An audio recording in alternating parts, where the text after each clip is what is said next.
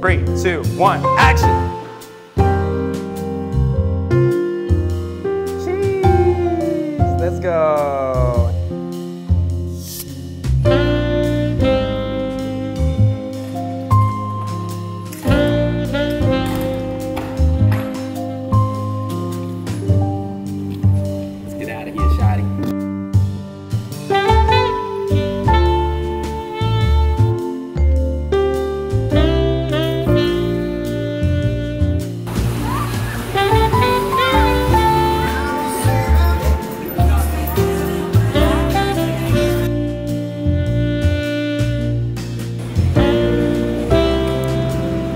The weights now.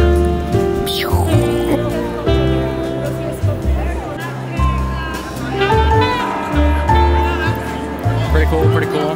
Climbed in Assassin's Creed though, so. Now this is the main reason why we went to Venice, the 2024 Art Biennale.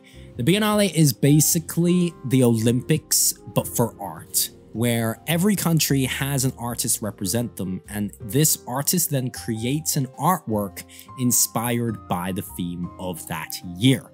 This year's theme was foreigners everywhere. Now, there are numerous ways of interpreting the theme. Some artists chose to talk about immigration, colonization, a person's cultural identity as an immigrant or a second-generation immigrant. Then there was lots of representation for the LGBTQ+ community and how they're seen as foreigners. Some artists chose to see the human race as the foreigners in the natural world. One aspect that I never really considered was consumerism, logomania, which is very fascinating because, again, growing up in Asia, seeing all these Western brands come in and like taking over. Like imagine being in Hong Kong in olden days and Coca-Cola suddenly becomes a thing and you're like seeing this brand everywhere, or seeing like luxury brands pop up everywhere. Very interesting. But what really took my breath away was Japan.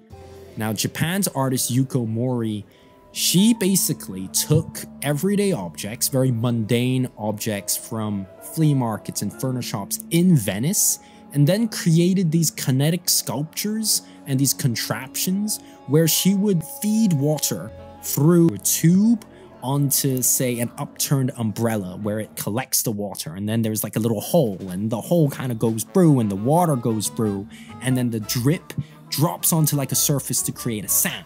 You know those like scientific experiments that you used to do in school where you convert like moisture into electricity? She basically did that, where she would like feed these tubes into these vegetables that she got from local vendors in Venice, and then the water and the moisture is then fed into antique electronics and record players to then create music. That was just such an interesting way to interpret the theme. And that honestly was just blowing my mind, because it really goes hand in hand with that Japanese ethos of finding beauty in everyday objects and breathing new life and repurposing old things like kintsugi or wabi-sabi. But the way the artist explained it was she wanted this artwork to show what it meant for people to work together in a world challenged by division and conflicts and global crises. Mohri was inspired by Tokyo subway workers fixing or trying to fix water leaks and how they would find interesting contraptions to do them. And I just found that, one, so Japanese. I was legit like, that is legit Japan to a T. But honestly, the coolest thing was seeing how Mohri was inspired by the theme and how she interpreted the theme, how it wasn't very much at face value, because there were certainly some countries that did it very on theme. Like Australia, who actually won the Biennale this year. The artist basically went through generations and hundreds of years of records of Aboriginals in Australia, and then converted the whole room, their whole pavilion, into a giant blackboard, and then wrote down each name to create a giant family tree. I didn't get any footage of it because it was too dark, but that was, again, a sight to behold. But that was very face value, very on theme, and amazing. But seeing how Mohri interpreted this theme in a non-linear traditional way, that was what sold me. And I think that's why I would encourage any artist, any creative photographer, illustrator, artist to go to the Biennale or go to these art shows, because it challenges the way you think, it challenges the way you see, it makes you see and interpret in ways that I never would have thought of before. I was trying to think myself, how would I interpret the theme? How would I create an artwork? And I was honestly stumped. I felt it was such a difficult idea and theme to create an artwork that would be unique. And that's an issue I felt a lot of artists in this year's Biennale faced, because there was a lot of same but kind of different. But again, that's why it was such a blast, because as a creative, I'm always constantly trying to find new ways of telling a story, new ways of sharing emotion. And it's just such an interesting way to see all these different countries, nationalities, and cultures interpreting the theme in their own way, injecting their own kind of nation's pride and their own nation's way of seeing it. That was such an awesome experience that you kind of have to go and see for yourself. And it does make me grow as an artist. It does make me try and inject more intention. It does try and make me, think and see differently. And that is why, again, I cannot recommend you enough to check out the Biennale if you are an artist. So head over to Venice. And of course, other than the Biennale, Venice is beautiful. So why the hell not? But yeah, head over to Venice. It's on till November. But enough of Venice, ladies and gentlemen. Let's go back in time. We're going to go to LA, where I'm going to do a shoot with the amazing Kylie. We're going to do a really fun concept. So without further ado, let's cut to the studio. What's good, guys? We're in 503 DTLA Studios in downtown. It's looking like a beautiful day outside. It's kind of a shame that we're indoors. But then I guess it's always beautiful in LA, so it's less of a shame, because in London, when there's like a good day, everyone's out and about.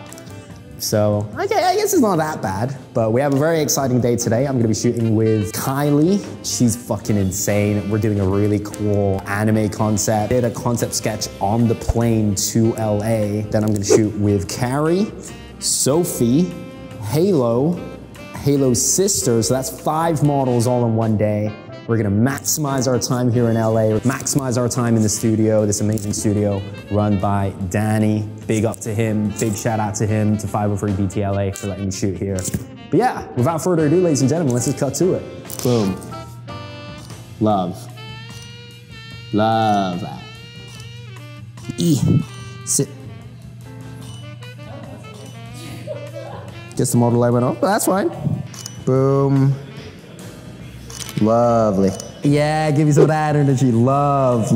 What the fuck you looking at? Got a vibe. Yes. You talking to me? You talking to me? I think it's time to jump. Let's do the jump. Good luck. I know, I'm like, I gotta get one more good look at this. So so this hand pointing at camera. This hand pointing this hand and then this hand up, and then you're fucking jump with the legs behind. Okay. And then whilst looking good. Say less.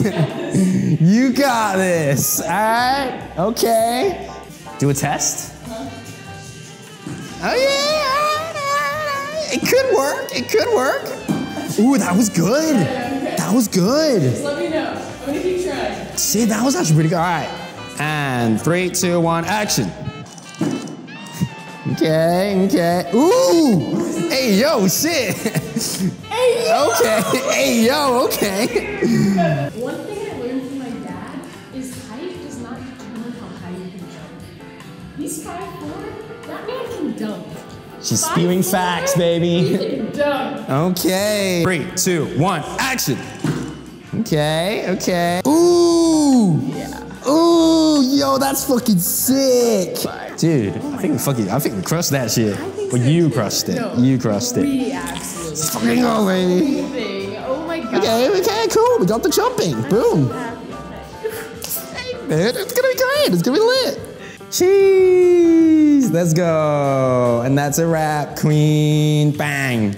Honestly, words cannot describe how much fun I had with Kylie. She's such an amazing human being and an amazing model. Be sure to check out her work, Shark Bay, on Instagram. She is cool as hell. Now, on to the motorcycle. Now, originally when I had done the sketch for the concept on my way to LA, I had already known that we would be adding the motorcycle in post, because duh. I probably could have gotten a real motorcycle if I had a little bit more time and budget, but since the shoot was going to be in 2 days, I already knew that I had to do it in post. Now, my plan was to hire a 3D modeler off of Fiverr and basically have them do all of the work. I would send them a photo of the shoot, have them match the lighting, and then just do all the renders and textures and just have them send me a rendered photo of the motorcycle, and I just add Kylie in. But then I figured, where is the fun in that?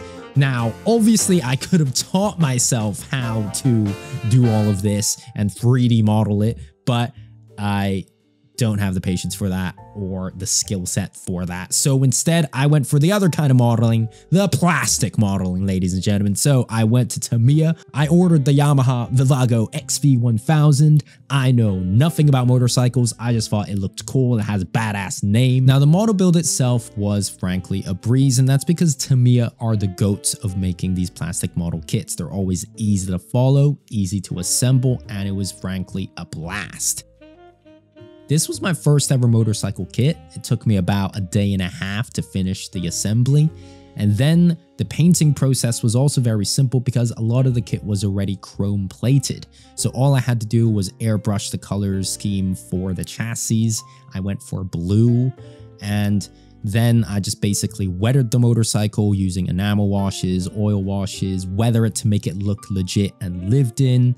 Now, I did try to do some detailing and the custom paint job, but after a couple failed attempts, I decided to just do it in Photoshop, where I'm 10 times more confident in my abilities. So I did that, composited in some elements, added some extra bits here and there, like the shark, because obviously Shark Bay. Bada bing, bada boom, Bob's your uncle, Fanny's your aunt. Ladies and gentlemen, this is Kylie, Shark Bay, the legend that she is, in Joyride.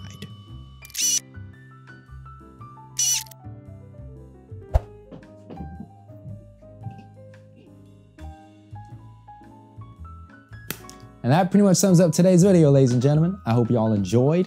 And as always, I've been your boy Seb. I'll see you all next time. Peace.